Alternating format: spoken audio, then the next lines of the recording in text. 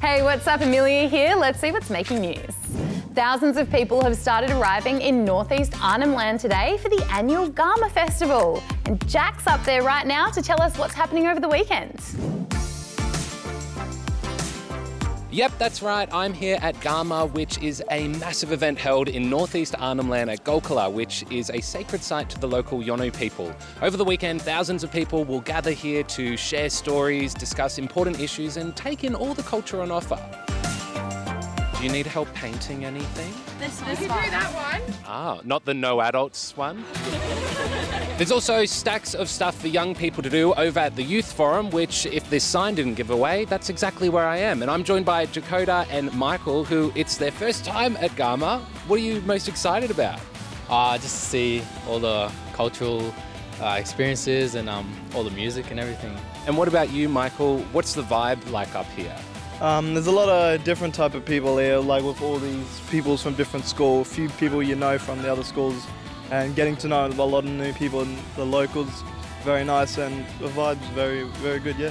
Yeah, the vibe is very good. Now, I better let you two go back and enjoy the Youth Forum and make sure you tune in on Monday and we'll tell you what's going. Do you want to throw back to the studio with me? Yeah.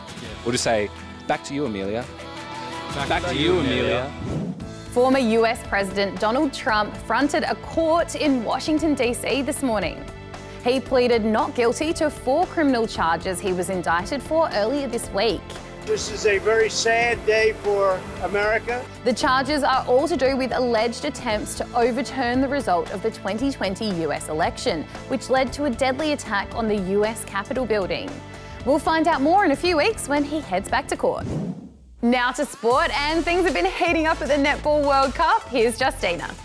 For the first time at this year's Netball World Cup, the Aussies have had a loss. England scored a close 56-55 win over the Diamonds last night in Cape Town. The Diamonds dominated the second quarter, but were outscored in every other quarter. And as the final 10 seconds counted down, England maintained possession to take the win.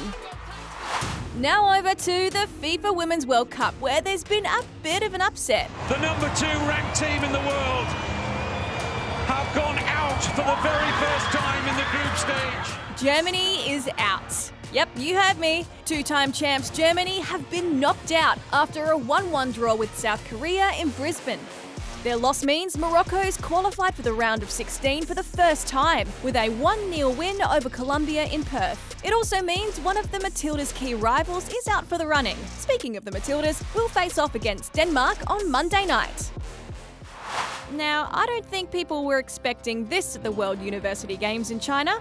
A Somalian sprinter was, well, out-sprinted, taking more than 21 seconds to complete the women's 100-metre race. After an investigation, it was revealed that the sprinter wasn't actually a sprinter at all. The incidents led to the suspension of the Somali athletics chair. Yep, didn't see that coming. Now to some stories that are all about falling. They're all about falling. Ow. First up, to a fall that carries a hefty price tag. Here at this villa in northern Italy, a group of German tourists were caught on camera toppling a 150-year-old statue. The villa's owner says it's worth more than $333,000, and police are trying to track down the culprits who have since left the country. Oof, that's not a good way to end your trip. Now over to Japan, where these daredevils are making a splash at the Cliff Diving World Series. Held at the beautiful Takashiho Gorge, these divers had a 21 to 27 metre fall into the water below. British diver Aidan Heslop took out the men's event, while Australia's very own Rhiannon Ifland took top spot in the women's. It's really good to finish with a battle like that.